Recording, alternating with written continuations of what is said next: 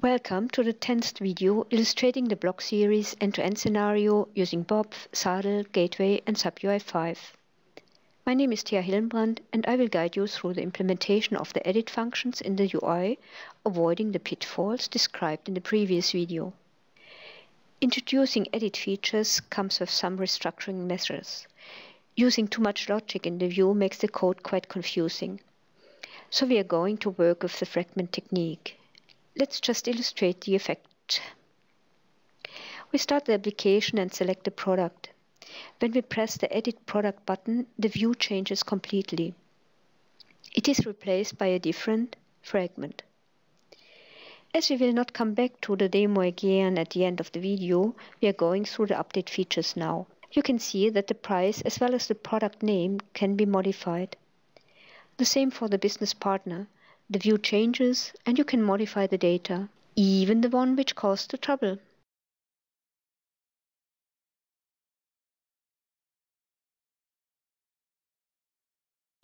And last but not least, you can create new products.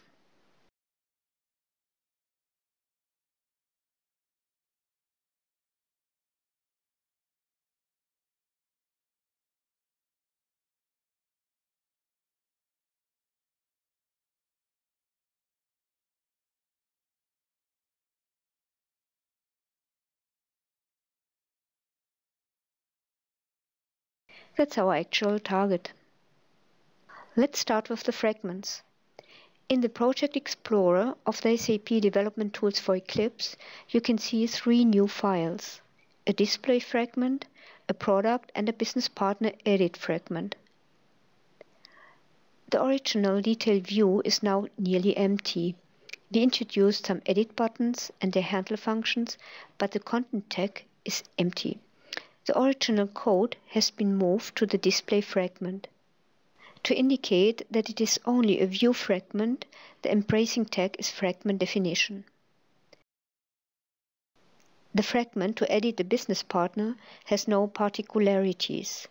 The only difference to the display fragment is that we work with input tags instead of text tags, and that we separated the street and building into two fields. This format is more convenient to handle the input. Similar for the product edit fragment. But there's one particularity. We introduced some logic in the view. The category is read-only if the user had selected one and did not start creating a new product on the initial page. So far for the definition of fragments. We handle the replacement of fragments in the details controller. But prior to this, we go quickly through the products controller. Maybe you remember that the context for the detail view has been set in the list item triggered function in the product controller.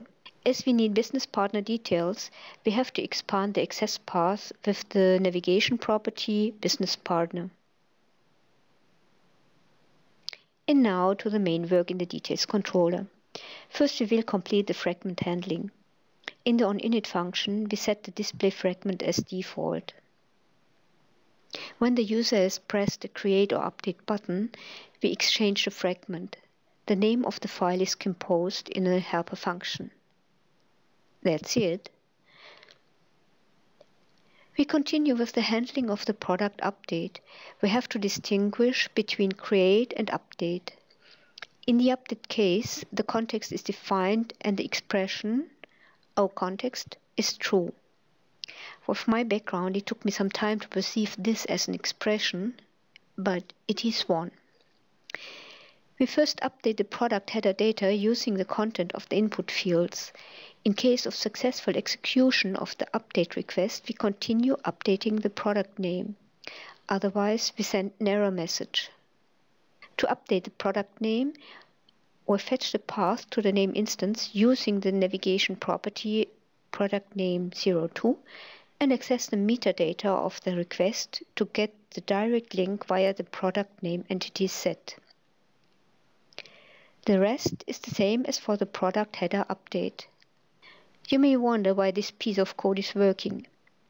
In the previous videos, I didn't stop insisting on the fact that the HTTP requests are executed asynchronously. But the default for modifying request is a synchronous execution. The product creation and the business partner update follow the same model. First update the root node, then the secondaries.